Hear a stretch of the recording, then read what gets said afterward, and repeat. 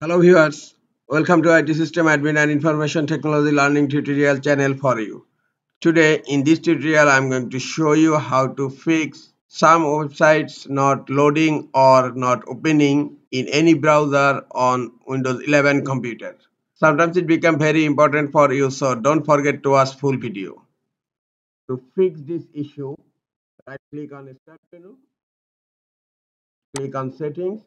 In left pane click on Network and Internet, then click on Proxy and turn off automatically detect settings. Then go to manual proxy setup, click on setup and make sure it turn off, and then click on save. Now close settings and then again right click on start menu, click on run. In run type ncpa.cpl,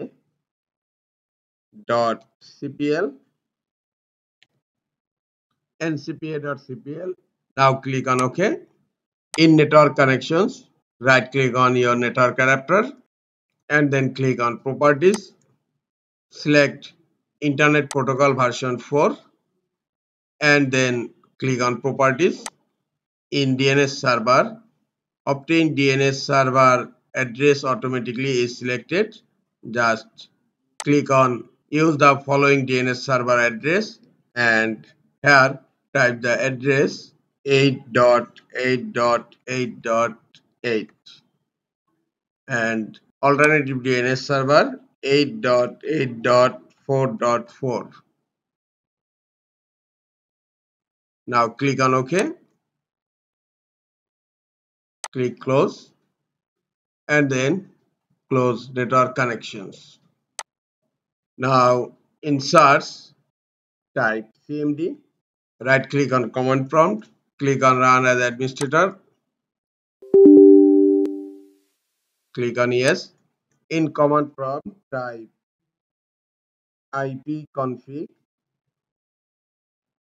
space /flash DNS.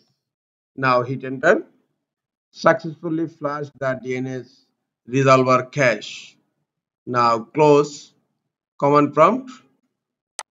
Hope the problem has been fixed. This is all for today. Hope this tutorial is helpful for you. Keep watching for next tutorial. Thank you very much.